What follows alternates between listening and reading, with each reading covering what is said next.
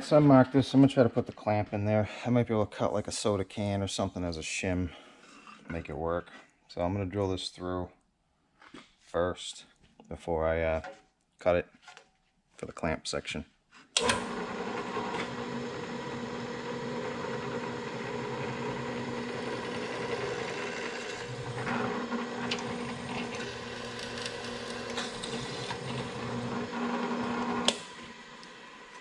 Alright, so there's that. So I'm going to go the next size up for... Actually, you know what? I'm going to cut it first. I'm going to cut it right down the middle here. So I got a relief to squeeze. And then I'm going to drill halfway in here to make it a little bit bigger. And then I'm going to run a tap through. And then I'm going to drill this size big enough for the cap screw to be recessed in there. Like that. Same way we did with the bottom section. I'm just going to do that with this.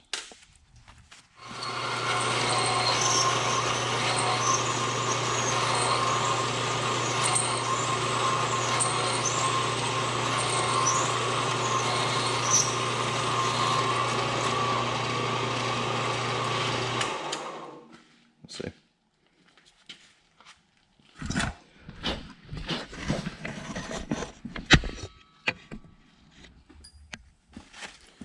Either 1564, I guess.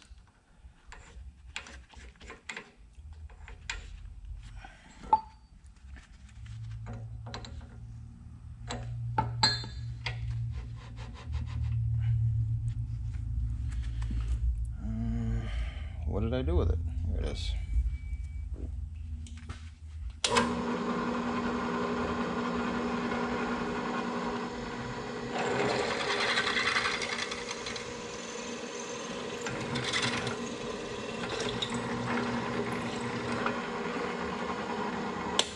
Okay.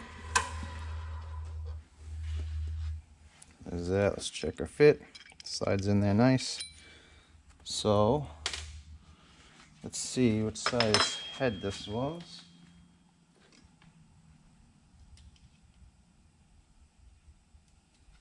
$384.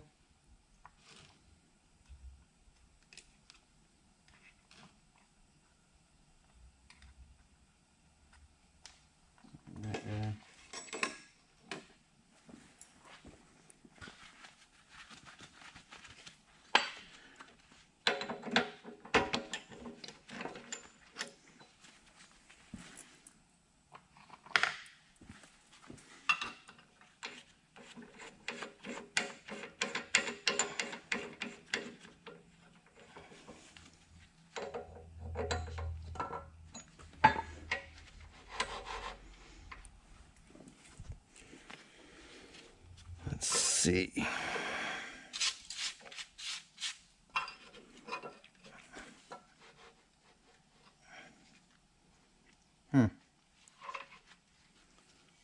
It's almost not even worth doing that. It's basically just going to kind of step the whole thing down, but let's give it a try.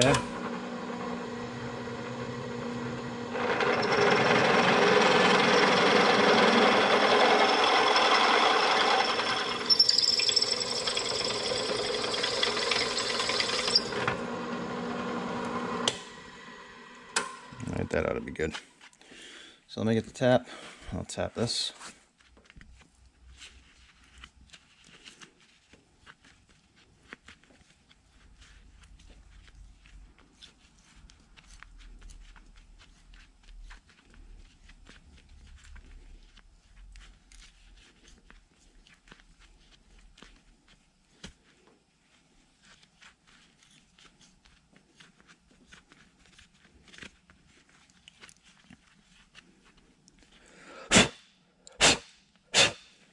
Okay, so that's done.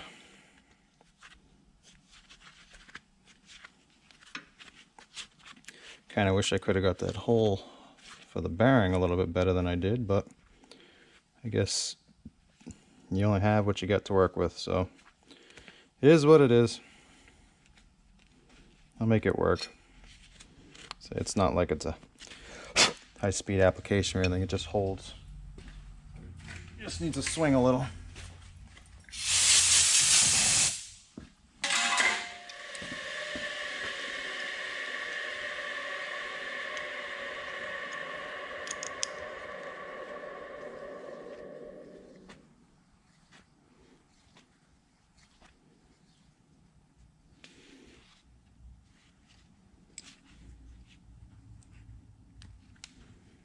So we get some squeeze on there. Let's see if it'll hold the bearing.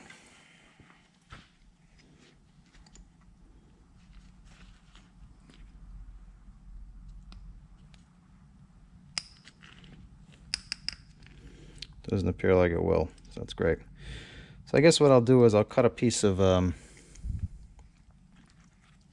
soda can, use it as a shim, and shim this so it doesn't fall out, because I guess I used up all my luck yesterday.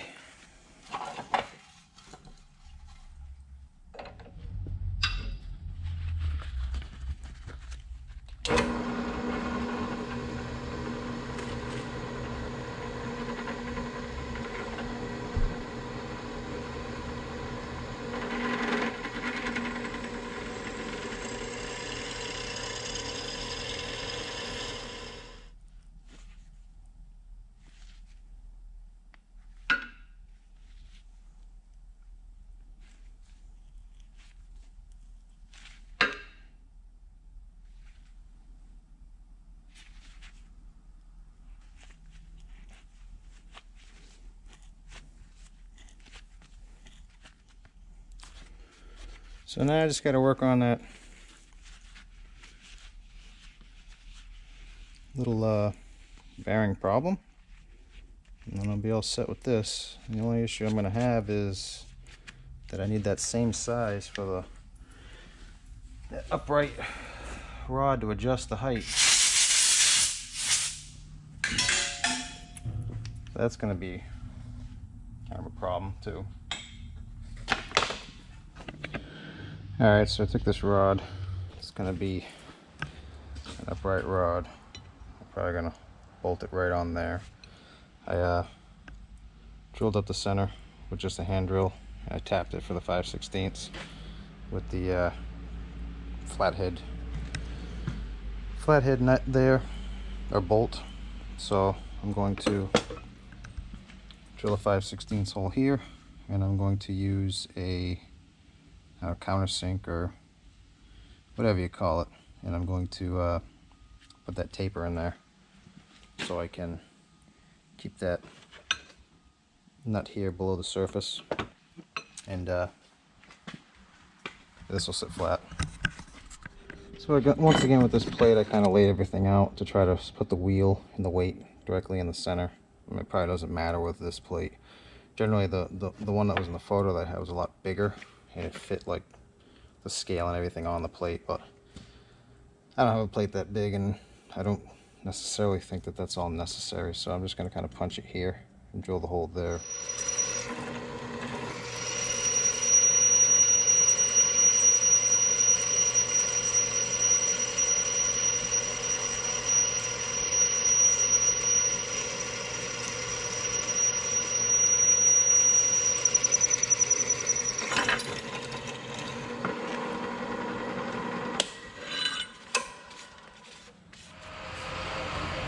So I'll use one of these to try to make that recess in there.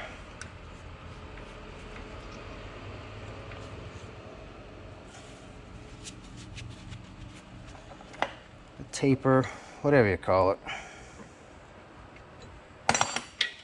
You know what I mean.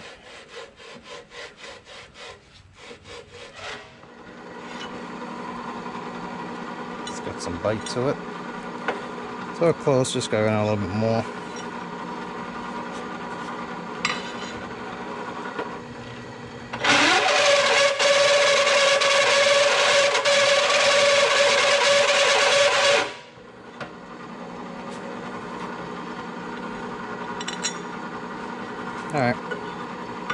below now.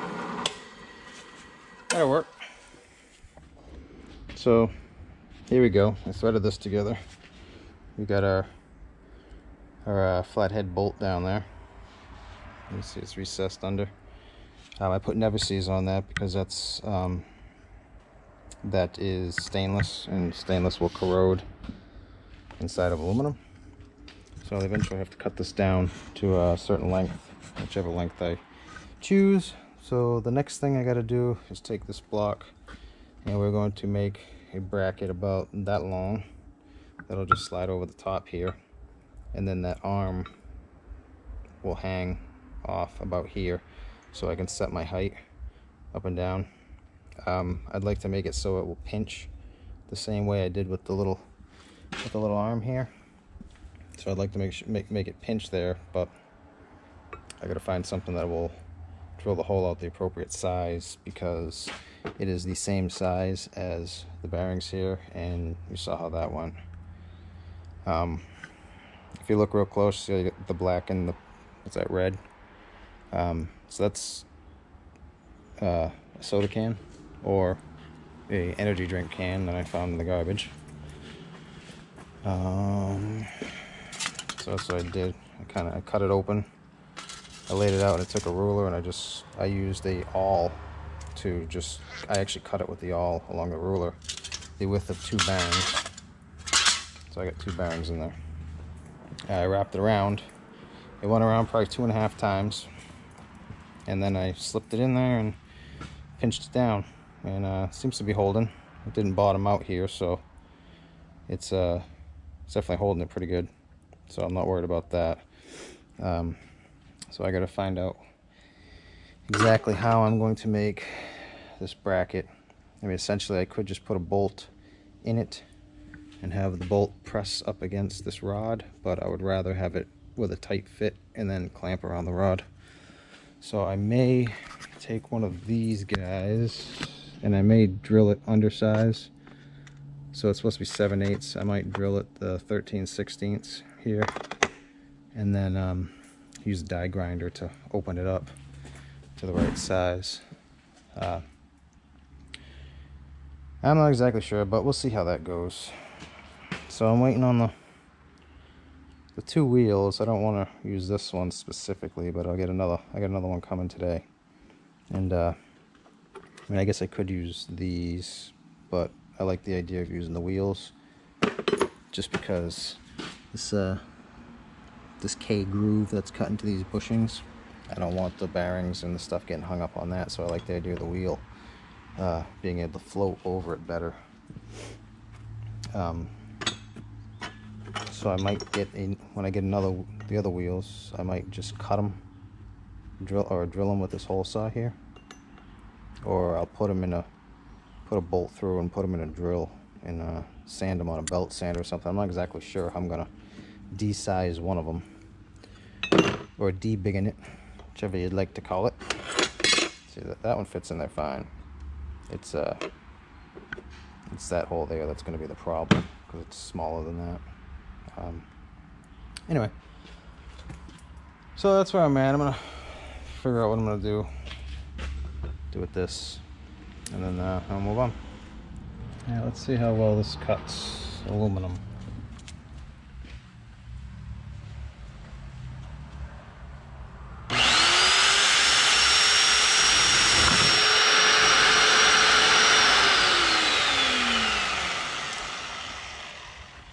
That wasn't very well.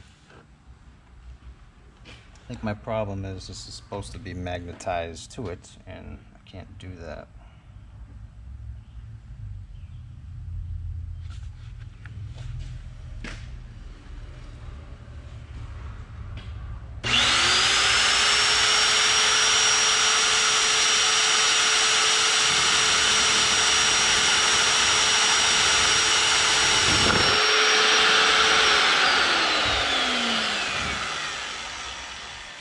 Yeah, it's uglying it up pretty good. I have to figure out a different way of doing this.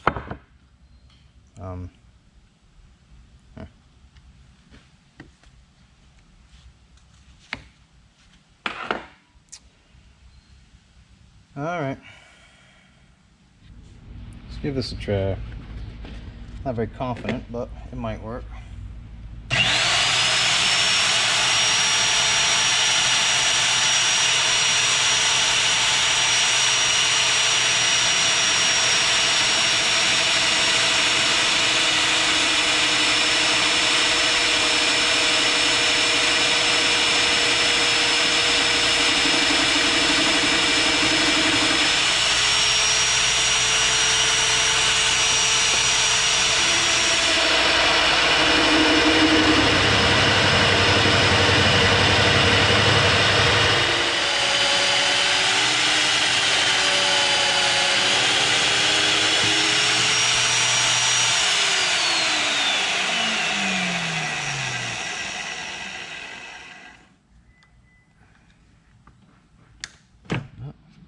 Got it.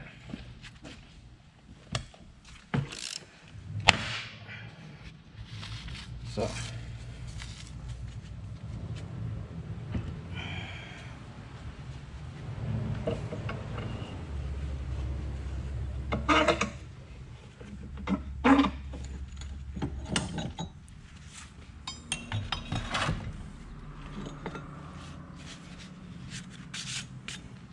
oh, you're real close.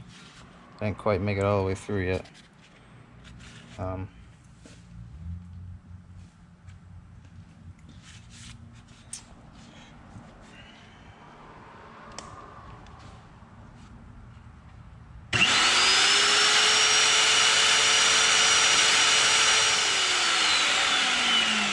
It's a pretty nice hole. It makes a pretty good mess too.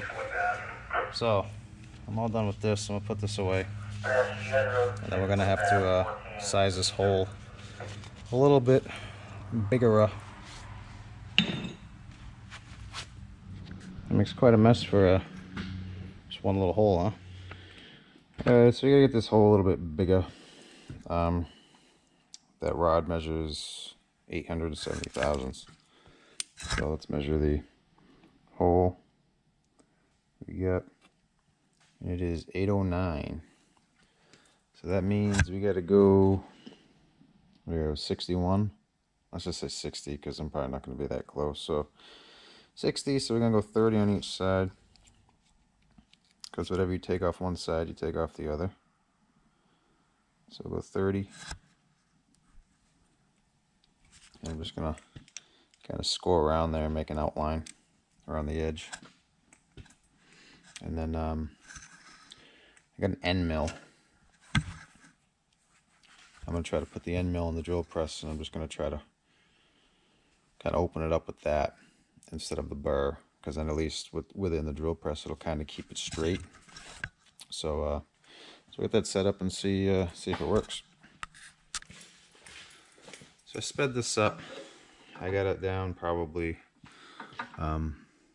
just a little bit, maybe like 1/4 of an inch or something, or 1/3 of the way through. So I don't have a lot to take off, so I'm just going to kind of sit in here and kind of run it around and see if we can get it to open up.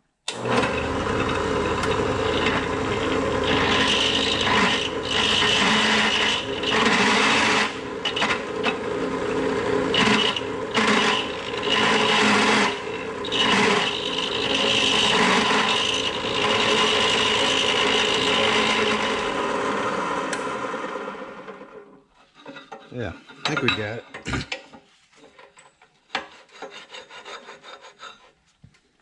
Wow. So, it's not too bad of a hole, huh? Once it gets all opened up. Let's see. What do we need to be? 870, I think. No, we're way big. We're 904. 930. Well, might have just been better off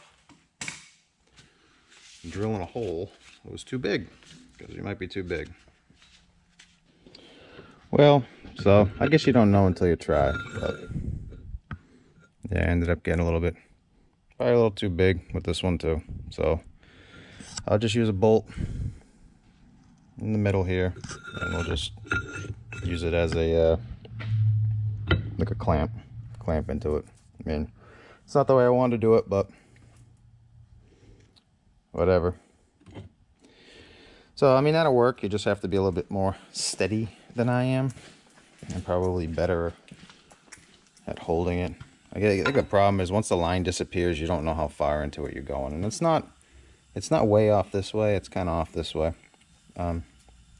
So anyway, it'll work. You just got to be better at doing it than I am.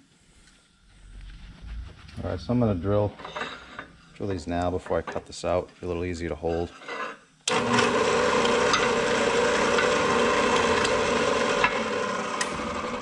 So we're gonna slow this down.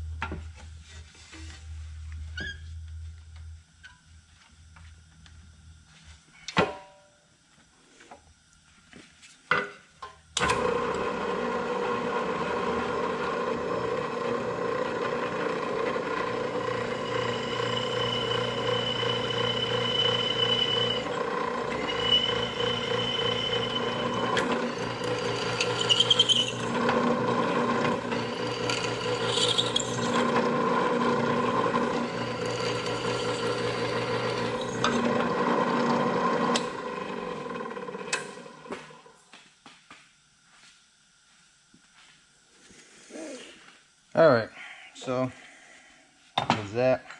Now, you know what I might do? I might tap it too. So I run the tap in there. I'm just going to do the same 5/16 that I've been doing.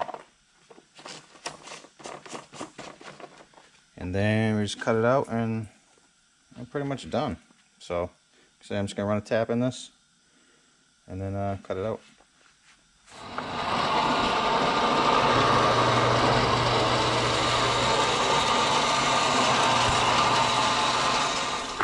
Alright, so I got a 4-pack of these skateboard wheels with bearings.